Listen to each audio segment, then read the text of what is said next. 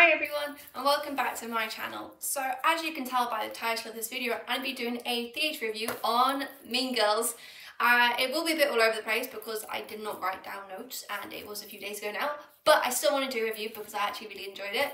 So where to start? So I'm going to start actually from the beginning of the show. It was a really good show. I wouldn't say it was in like my top 3, but it was still really good and I've been wanting to see this since it came out in like August, and it did the movie justice, I feel like. But there were some things where I like they could have improved on. So I'm gonna start with the good things.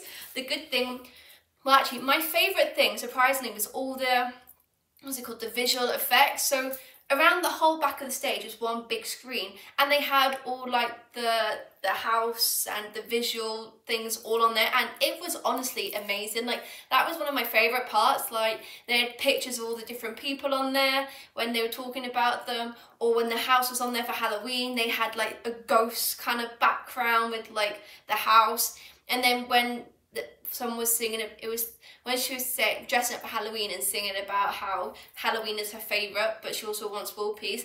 That visual effect was so good because they did world peace holding hands, and then when she talked about Halloween they turned some of the people into like tall pumpkin people. So it was just really clever, and I just haven't seen that before, so I just loved the visual effects of this. I think that was my favourite part.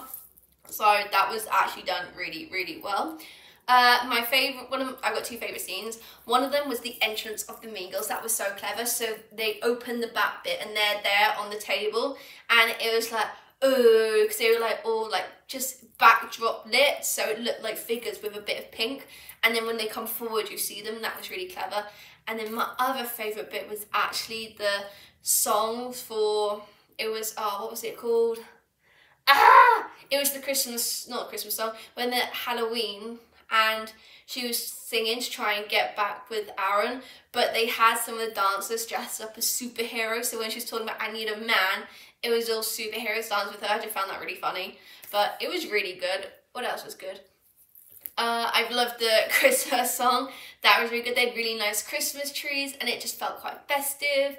Oh, and another song that was, sorry, it's just going to be all over the place like I said. Another really good bit was when it was Katie and Aaron in her bedroom singing. The whole stage and the backdrop was just stars, and it was just beautiful because they were lit up in twinkle lights and there's just stars everywhere, and it just felt magical. That was really cool. So they were like my favourite scenes and songs. What else was really good? Actually a transition they did really well near the beginning is when she joined the school and they were going transitioning into the different classrooms. Everyone was on chairs, and then the chairs had wheels on it, so they just turn it, and every time they turned it someone else would stand up to be the teacher, and then they'd walk round to another chair, and then when it turned again they'd quickly switch places and they'd become a student and the other person would become the teacher. That transition was so slick and it was so clever, having the chairs on the wheels and they made a bang noise with their feet every time it changed. I just thought that was just really slick and clever because it just worked and it was really cool. What else was really good? The acting obviously was really good, and also the singing, it was just really good, all of it. Oh, I loved it when she was, so when she found out Katie was giving her all the food that made her fat, I love the fact she ran off screaming, and her mum was like, and then her mum basically got annoyed, then she ran off screaming as well. And then when she was doing her burn book, it was so cool. Again, she was at the front and she was lit up writing the book, but then the writing was on the visual effect backdrop as well, so you could see what she was writing. That was really clever, and it was all dark and it was just really cool.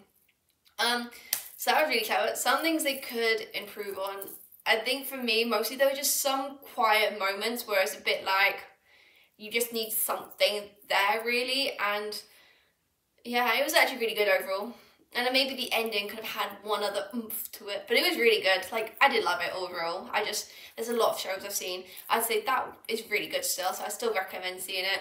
Oh, my favourite characters though were, was it Katie's 2 best friends at the beginning? They were hilarious throughout the show. They were definitely my favourite. They made it. They definitely made it. So yeah, basically, definitely come with your family. It is definitely worth watching, and I had a great time. I'm really glad I've seen it now. I feel like this review's been all over the place. This is what happens when I don't do it the day after I see it. But it was really good. So I hope you liked this review. If you do, please check out my other ones because I love watching theatre shows, and I'll see you soon, hopefully with a brand new video. Bye!